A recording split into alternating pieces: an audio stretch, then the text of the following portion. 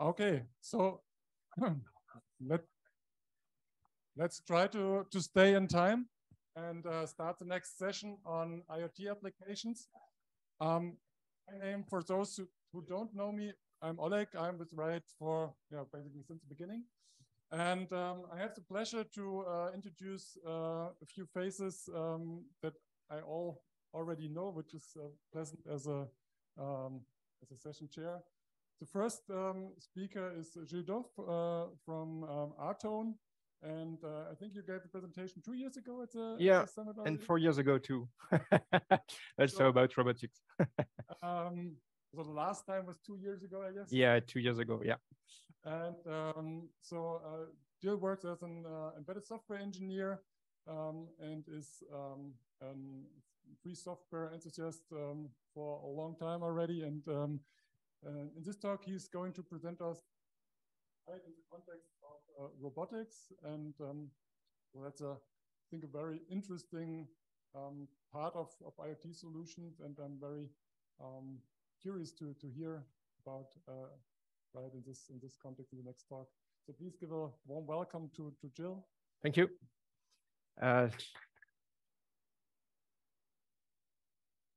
Thank you. Hi everyone. I'm really happy to be here first and to see you in person after years of COVID. So my name is Gilles Doffe, and I'm from the COGIP Robotics Association, and I'm also from the Rtone company. And I will talk to you about our experience in robotics with RIOT OS here. And I'm here due to Rtone, which allows me to be here. So many thanks to them for their support. So first, who am I more in details? I'm a technical leader and project manager at Rtone. My main technical skills are more Linux BSP and embedded Linux stuff.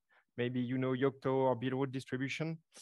I'm also, my favorite field is robotics, as you guess. And I'm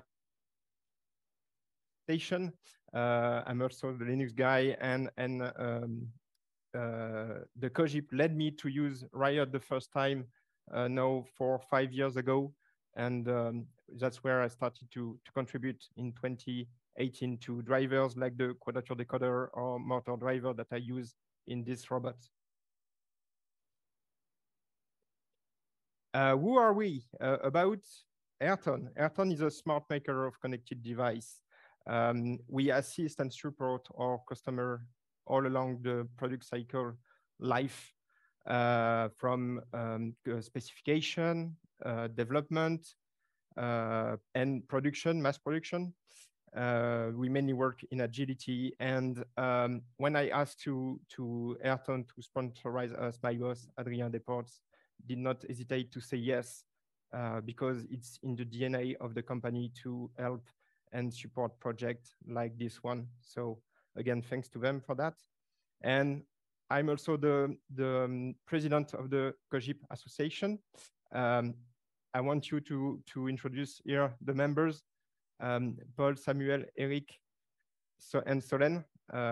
Eric and I are the main developers of on the firmware I present you today. We are both involved in the RIOT. We are both using RIOT in the development. So he's more the C++ guy, and I'm more the low-level guy.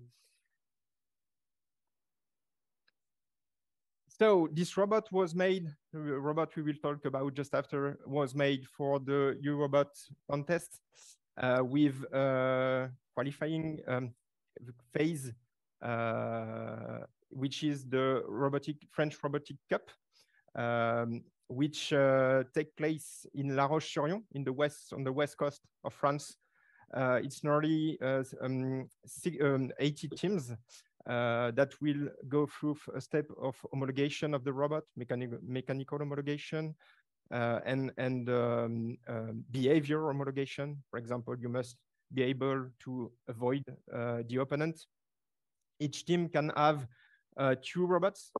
You can have one big robot or one small robot or two small robots. We decided to make only one. It's already difficult to make one, so we don't want to make two.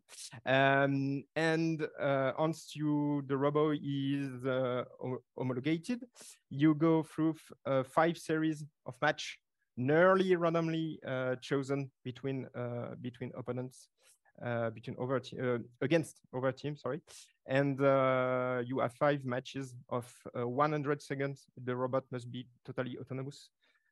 You have an example here on the animated picture. A robot is on the top. Is the one on the top. Is the beginning of the match, and he starts moving, grabbing a statue. You have some elements you have to grab, you have to take, and of course it will. There is some actuators, and for these actuators we need drivers.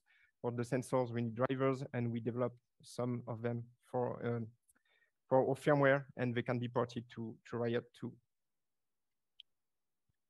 So here is Pegasus.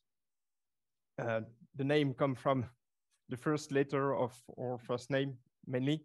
So we can hire new members, but their first name must start with A or U because it's the only one missing.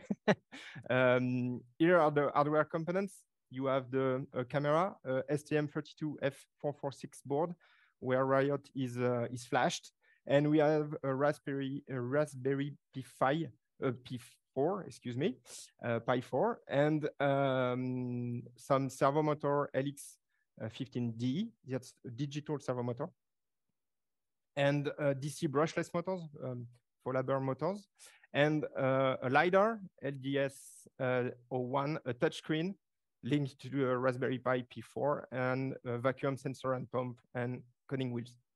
All the devices you see on the robot there are driven by RIOT, except the touchscreen. All the other one and the camera, and all the other one are driven by RIOT. The robot is totally autonomous, and RIOT is at the center of the behavior and of the robot. 35 centimeters, maximum 8, and 1 meter and 20 centimeters of perimeter. That's the maximum, and we are nearly to the maximum. So yeah, it's maybe like this nearly. Yeah. Some more views of the robot. Cutted views. You have there the board. All the boards are custom except the Raspberry Raspberry Pi 4. You have the main board in the top right corner. You have vacuum boards in the right bottom corner, and rear and front view there. Here you have the brushless DC motors 3D view of the board, and you have a photo of the dashboard that is on the touch screen. I will come back to this just after. Loading. Okay, so here you have the dashboard that you just saw in photo just before. All is driven with a web interface there. So, and it is linked to the STM32 and the firmware using UART connection with protobuf messaging. So there you can't really see well because there is not the mouse pointer. But when you enter a menu on the dashboard, it also enters the menu in the RIOT OS shell, because we developed over the RIOT shell sub-menu module that allow us to navigate. So we can navigate through the command line or through the dashboard with buttons.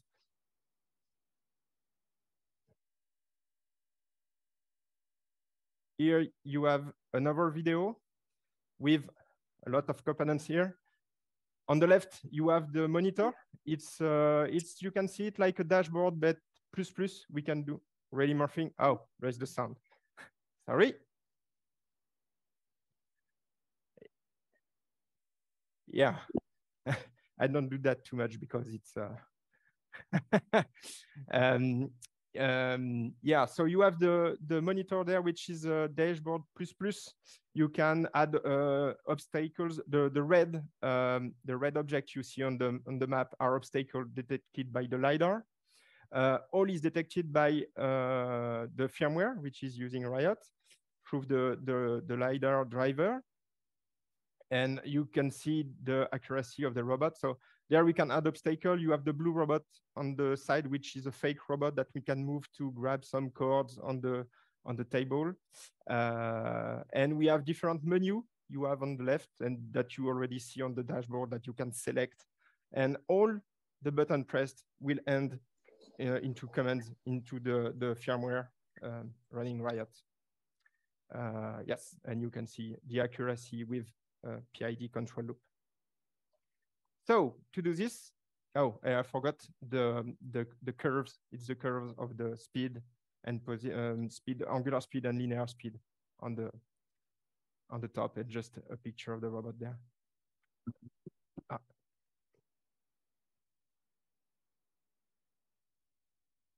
Good.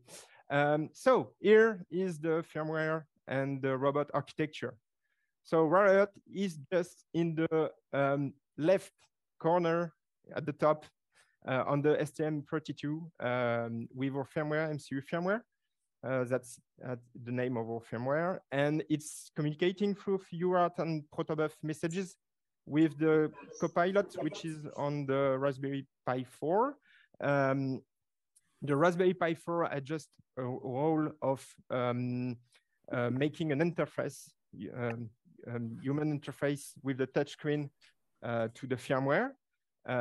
It will change in the future, but for now it's still this.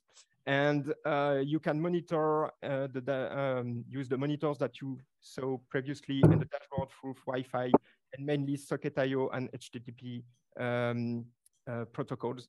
So you can monitor the robot using Wi-Fi. It's completely wireless. Something that is not mentioned here is that we also program the robot in wireless. Using the Raspberry Pi MMIO GPIO, so we can program it very fast and debug it without any cable. Okay, and one of the most important things is that we can run the robot in simulation, pure simulation, with no hardware at all due to the native architecture of RIOT. And we developed a driver for the LiDAR to emulate the LiDAR with the monitor that can handle some kind of ray tracing. Each angle of the LiDAR for the measure is simulated using ray tracing with OpenGL. It touches the object in the monitor, in the simulator, and we populate a shared memory to share the information of the LiDAR. So we don't change any line of code, and we can simulate the robot, and every developer can use it to make some robot behavior or robot algorithm. Okay, here is the file tree of MCU firmware. To be honest, we just copy-paste the RIOT file tree, but there is a reason to that. Is that, for example, boards is it's all boards. We won't mainline it, but for example, you have the drivers directory, and we could mainline, create pull requests of each driver in it to RIOT with very slight modifications. You have same for sys package. We have two packages, we'll see that after. And sys. We have a RIOT patches directory to apply patch to bring fixes to RIOT, but we just only have one for now. And of course, we are using RIOT and outside and the drivers and already provided drivers. So we moved to C++ this year. Before we were in C, but we already tried to make some C-oriented programming using using C and with structure, adding parameters to structure in the good order and that was it. It is really painful. We reached the limit of C in that case. So we had to move to C++, and Eric did that because I'm only involved in C, and I studied C++ at school, so now I study C++ again. And we wanted that the firmware reflect the Python object model that is on the Raspberry Pi 4 to keep consistency between the both sides. And to do this, we used Embedded Proto. That is one of the new package we created that is building Embedded Proto, and Embedded Proto is using C++. So, and what is wonderful with C++ is new and delete. So in new and delete, we trusted. Trusted is the good word. You will see that after. And we are building with G++9.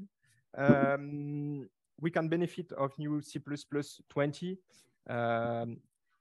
It will come later, and don't ask me, I'm not involved in that feature, but I know that Eric will add new stuff around C++20 features. So why in new and delete we trusted? For the short story, we developed all the firmware actions, the robot actions before the event, a robot event, and we integrate, because we were short in time, we integrate on place. And when we put all the things together inside the robot, it fails. ESR Stack Overflow. What happens? Simply, we discovered that as it was working fine on native architecture, and using Valgrind, there is no memory leak, all was good. So what happens? Simply that we discovered that the current IP implementation is very simple and only able to allocate memory and not to deallocate. So the IP grows, and boom. So it's give us, we enjoyed 36 hours without sleeping of debugging.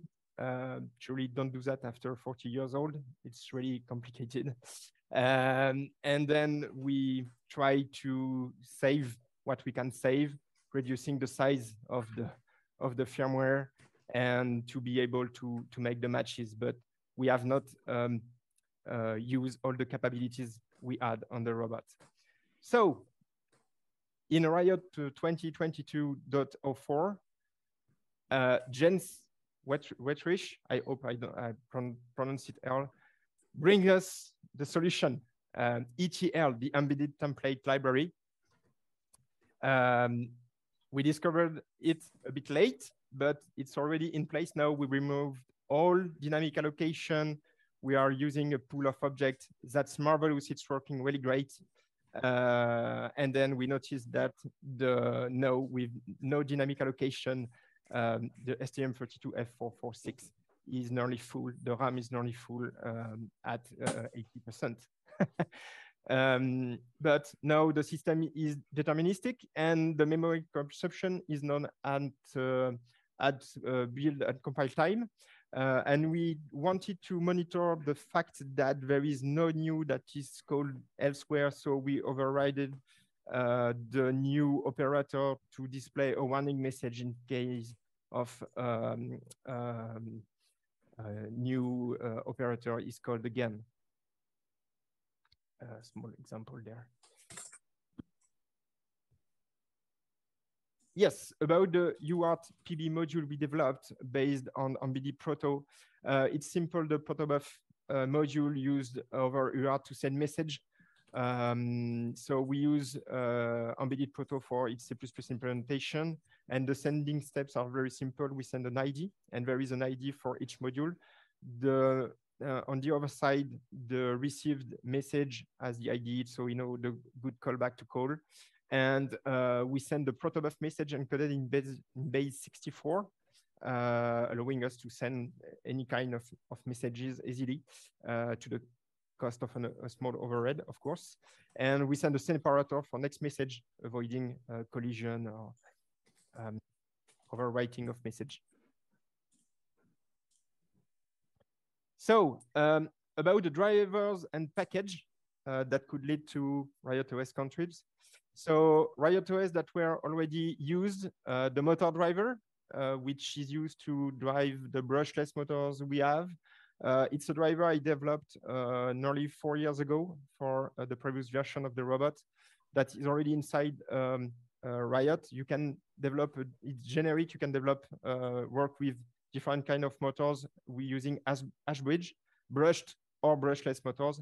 And so we designed the electronics of the robot to be able to use this driver. So we are using a PWM and direction pine and brake pine. And so, yeah, it makes things really easy to integrate.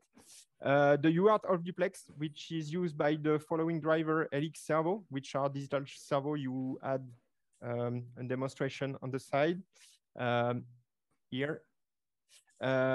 So it's very useful because it's very accurate. And we can position them really precisely. I got inspired by another driver in RIOT about this, but I had to re-implement the protocol as it is not the same than the one that I found. The LiDAR, the 2D LiDAR, we have a driver for this also, using DMA on STM32 and not using DMA. It's the LiDAR is measuring 360 measure, one measure by degree, and it stores the values into a buffer. And switch, an I2C switch, the PCA 9548, which is related to the VL53 LOX time of flight sensor we will use previously, and the SD21, which is analog servo motor driver board.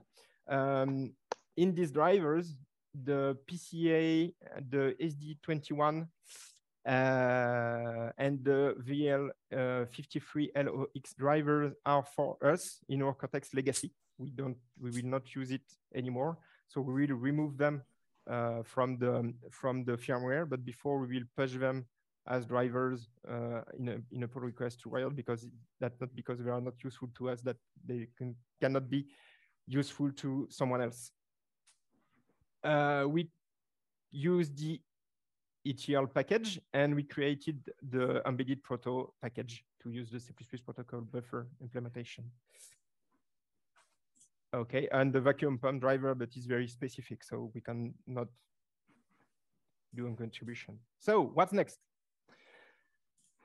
As I said, the STM32F446 is nearly full. You know, there's a lack of components, so we want to keep it for now. And we decided to move application code to the Raspberry Pi 4 and to rework the use we have of RIOT OS. Instead of having one microcontrollers that have all the drivers and all the code, we will start to split things into several boards, smart devices with, for example, with a power supply board, with one MCU, with RIOT, with the same tool for communication with UART PB and other stuff. We want to improve low-level controllers. We want to be able to have more logging information. So we want to give some more space in the firmware to existing components that are lightweight today due to other components, and make everyone cohabit inside the microcontroller. And we think to move to STM32H7 with an Ethernet stack. I think it's not already supported in RIOT, but we have some. Why not porting it? It would be really useful to use Ethernet for the protobuf link, as if we have more modules, we need a better communication than just UART, because as you can see, it could be a bottleneck. And a question, should we move to kconfig also? We have a good makefile integration. It works great. So for now, we don't want to touch it. If we have to do it, we will do it, but it's a very low priority action. Feel free to have a look. Feel free to download. All is open source and open hardware. You have our general GitHub, the MCU firmware repository, That's the firmware using RIOT. Electronics is coming soon. We are preparing the files to push them on GitHub. You have all the mechanics on GradCAD. You can visualize the robot in 3D. You can download every file of the mechanics. Look, feel free. And we still have a blocking issue. We don't have much. One thing I must say is that RIOT was really robust and reliable. We had really few bugs, nearly no bugs, maybe more integration stuff. But we have one with SIG-FP on native architecture when printing double floats on Ubuntu after 21.04 and above. So we tried everything. We don't understand that bug. It seemed to be linked to runtime, but it's really blocking for us because we cannot upgrade our computers to Ubuntu 22.4. So yes, if you want to help us, have a look to this one. And thank you very much.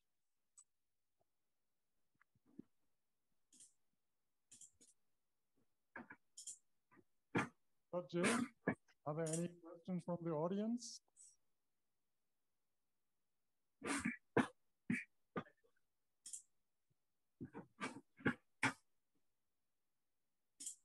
I mean, I can also look it up on GitHub, but I'm interested, like the main architecture of the software. Are you going like with multiple threads, or is it more like this one main loop and you handle the events? No, we have several threads running.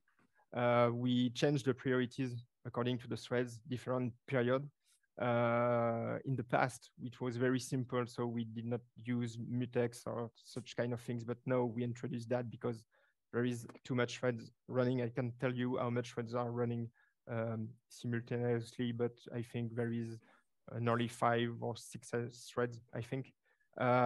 We develop a new module to monitor that also because there is the PS command that is very useful. But when you are not connected to the robot, you need to have the information. So we used we can display it is incoming, but we will be able to display the stack information and the heap information and any problem related to the threads using some kind, some kind of equalizer. It starts when you are nearly 80% of consumption of the stack. It will start to get orange or red and something visual. So everyone that can develop on the robot will see with something visual, and alert will be thrown up. But it's completely, we got inspired by the PS module. Finally, it's some kind of copy paste. We arrange and we send through protobuf to the Raspberry Pi.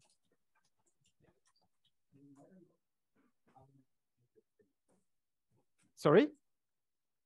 I wanted to know what COGIP stand for, or what does it mean? Good question.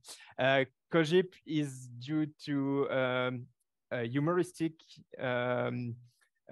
series in the early 2000, and it was parody, no, of company films from the 80s. So it's really fun in French. So so yeah, it comes from there. Yeah. And yeah, do not hesitate to visit us and contact us and come to the Eurobot contest. Really, it's really amazing to assist to, and it's a lovely place in France. Thanks a lot for a nice presentation and this exciting work. And so it's more like a meta question on the what do you think we should do as a community or to get more exposure of RIOT in the robotics world? Because like you do exciting stuff and marvelous stuff, and like it seems like maybe some more robotics project could use this base, and so what do you have any idea like what we could do to? Do we have to spit out some blog articles? Do we have to go to specific conferences? What do we have to do? Or I don't know, like what's your advice on this? Functionally, as I said, RIOT is really reliable. We don't have bug with RIOT. Okay, we have bug with what we do of RIOT, but we don't have bug with RIOT. And one thing that is missing to make a product, because we are very near of a product there. You just remove the application that is for a fun robotic contest, and you put a product application, and it should work because robots are using the same concept that we are using there. But as we had the talk with Matthias just before about this, in robotics, you really need certifications, and you have a lack of certification on RIOT. So on other operating system, you have FreeRTOS, you have a fork, which is safe RTOS, which certified, but some tries of certification with RIOT would help very much. Yeah. Thank you very much again. I think we need to postpone all other discussions to the next coffee break. With pleasure. Thank you. Thanks a lot. Thank you.